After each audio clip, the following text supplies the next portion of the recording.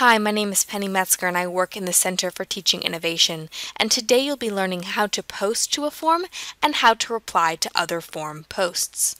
Teachers often use forms to encourage classroom discussion and participation, especially in online courses. First, you'll need to find the form you want to post to. Once you've found the form, click to open. Each post you see here is a discussion topic, and each discussion topic can nest replies. To add a new discussion topic, click here. Give your discussion a subject and add your message below. You can even attach a file if you would like. Once you are satisfied with your post, click Submit. You will now see your discussion. To reply to a post, click on the post you would like to reply to.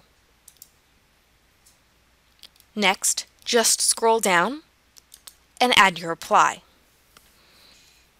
Once you're satisfied with your message, click Submit. You will now see your reply listed below the original discussion. Remember, teachers may require you to use one or the other method when it comes to posting, so be sure to read the instructions of your assignment carefully.